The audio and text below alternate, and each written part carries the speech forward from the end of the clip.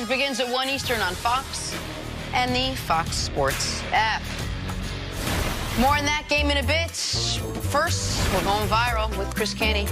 Check out this hilarious moment from last night. So Lakers forward Mike Beasley tried to enter the game. He got the wrong shorts. Pants are wrong. Super cool D's. And they didn't have extra shorts right there. He had to go by himself all the way back into the locker room. Oh, yeah, because, I mean, even if they had extra shorts right there, he's going to take those off. He's going to put on the game. Come on, Bees. You know you're in the rotation now. He just can't get right, boss. He just can't get right. No, old Beasley, man. I think Beasley might have been in them trees or something before the game. California breezy. I mean, like, you just don't put on the wrong stuff for the NBA game. Now, there have been some times where I had a suit and I traveled and the pants were different, but people couldn't see. Not like that. Yeah. You know, that's just an honest mistake. And we've seen guys have their jerseys on backwards, but not. It's rare. Actually, we saw last year a guy forget his jersey as well. His jersey, yeah. Probably similar problem you're talking about with Michael Beasley. I don't know what his problem is. Yeah. He's in Oklahoma. Oh, yeah, it's in Oklahoma. If he forgot his jersey, 20 he probably years wasn't thinking he was going to BYOB. Probably wasn't thinking BYOB. I know you don't know. BYO. Bring your own bag. I got you.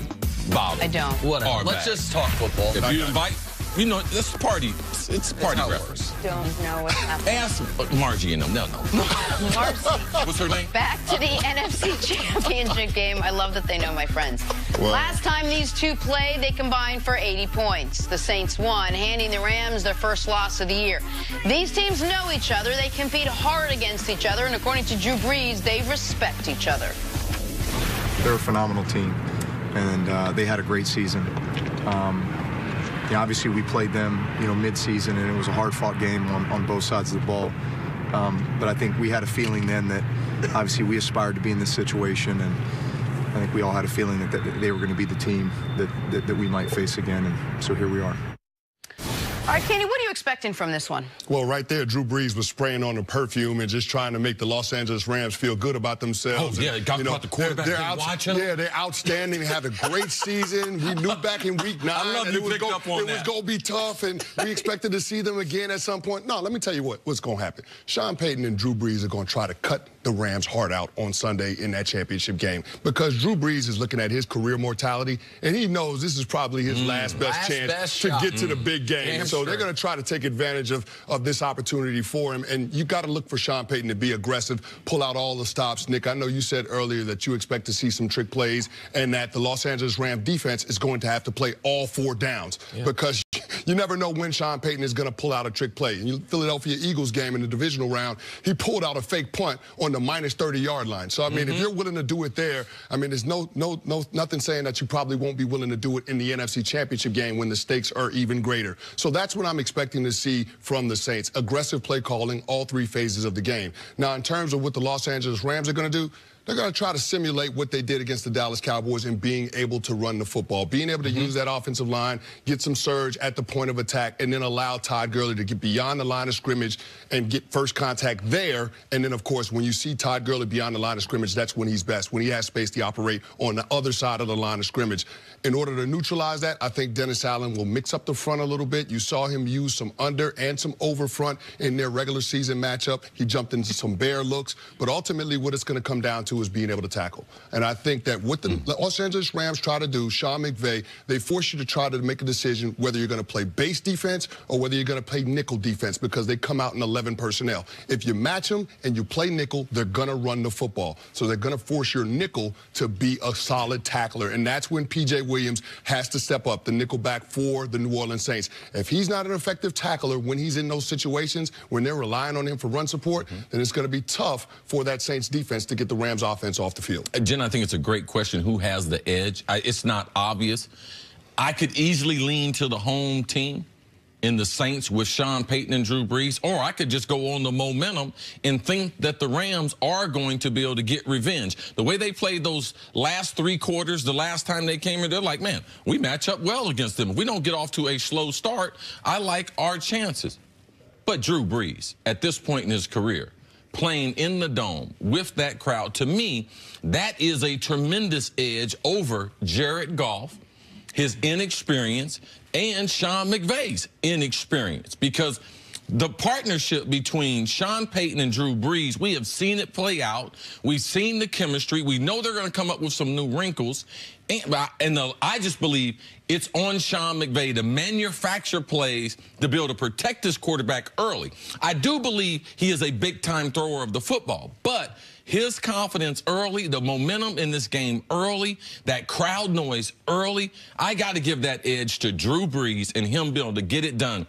These last 2 years have been the easiest 2 years of him playing football. Why? Because he's got 2 running backs to be able to depend on. He never had that before. And he's got, for the first time in his career, the last couple of years, or the first time in a decade, a really good defense supporting him to where when the offense does stall, the defense can bail him out.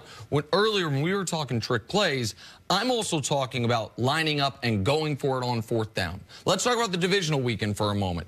2 of the biggest plays in the Saints game, the 4th and 1 fake punt, but also 4th and 2 near the goal line, going for it and getting a touchdown. On the other side, in the Rams game, what was the biggest play of the game? Them stuffing a Dallas 4th and 1 run that Zeke couldn't get, and the Rams ended up taking the 2-score lead right after that. We know the Saints are going to go for it. They went for 18 4th downs this year. They converted 15 of them. One of the best 4th down teams in NFL history. Wow. And we know that that dome is going to be loud all night or all afternoon, except for in those spots, the big spots for the offense. Drew Brees is going to be able to go to the, and you got to, when you have There's an eerie silence. Yes. When you got 80,000 and they're not saying anything. But your ability to be able to communicate one to another and run that offense, Nick, I think that's a great point. And when you know the other team goes for it on 4th down, and you know Sean Payton will go for it on his own side of the 50. You know what that also means? Those spots where when we're watching games on Sunday, we're like, oh, they're not going for it. They're just trying to draw you off sides. You might actually get them to jump off sides because you have to actually be prepared for it. To me, the Saints should win. But if Ndamukong Suh can duplicate what he did in the divisional round against a banged-up Saints offensive line, because we know Aaron Donald's going to show up. If that can happen with the Rams secondary, healthiest it's been since week 1, that can neutralize their weakness at their linebacking core. And so if Suh shows up big, this could be a game that tilts in the Rams' favor. I want to bring up something both of you touched on, and that's Drew Brees. How important is this game for his legacy to try to make it back to a 2nd Super Bowl if that window is somewhat closed? We don't talk about his age the way we talk about Tom Brady's. Well, as Drew Brees told me, I'm in as good a physical shape as any quarterback that's ever played this game or any quarterback playing now. I just don't talk about it. So he threw a little shade out there to Tom Brady. Drew Brees, he's got the same type of staffing. He takes care of his body. But Drew Brees' legacy, it can grow.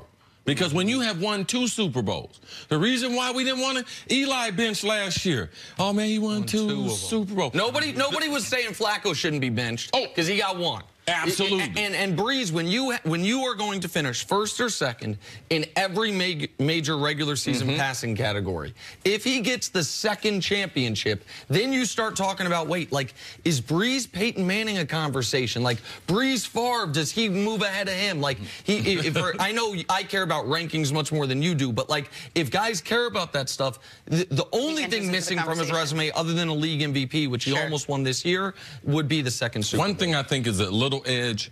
They were one play, one miracle in Minneapolis from being in this same position last year. It's not like the Saints came from nowhere. They should have been an NFC Championship game last year. Now they get it, and now they get it at home. No, you're absolutely right. But going back to the legacy conversation, you're talking about the 2nd best coaching quarterback of the last 2 decades in the National Football League, in Sean Payton and Drew Brees. It'd be a shame if they only have 1 Lombardi to show for that union. All right, thanks, Chris. Coming up, is the Chiefs' offense too much for the Patriots to handle? That's next on First Things First. Well,